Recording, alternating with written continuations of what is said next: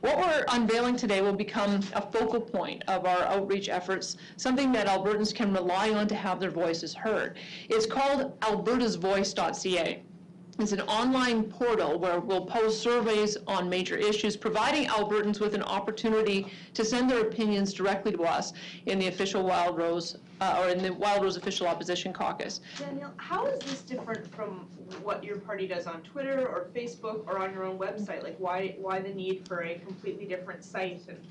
Well, this is going to be done through for our caucus, and we wanted to be able to have something that was tooled or targeted just for a particular survey tool. So it is a feedback mechanism. If you look at what we have on our other mechanisms, whether it's Facebook or Twitter or our website for wildrose.ca, that is pushing information out. It pushes out our press releases. It pushes out our policy statements. We needed something more interactive to be able to collect the information so that we could build it into a policy framework. But I can tell you this session, I think everybody is very, very concerned about what we're going to see on March the 7th, and if we're going to see any kind of plan that will get us back into balanced budgets without raising taxes and without going into debt. We'll have more answers on March the 7th. What I find curious is that we're only going to have 39 days of legislative session this year. I don't know why he's over there, but it does seem to me that the government has a lot of latitude to decide when they're going to start session, when the breaks are going to be. I'm not quite sure why they wouldn't have made the decision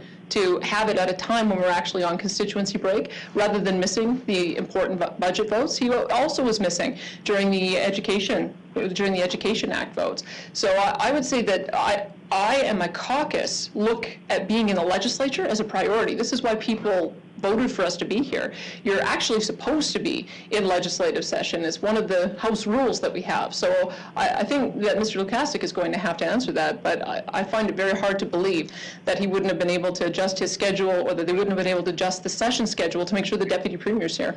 Mr. Flanagan published a piece in the National Post today explaining what happened from his perspective. I was wondering if that piece softens the attitude of the party whatsoever about him being involved in the future. Does it change anything for you? I didn't read it, and quite frankly, it changes nothing for me. The comments that he made last week were completely unacceptable and appalling, and I don't think that there's any way that you can try to talk your way into having Albertans believe that anything that was said was reasonable.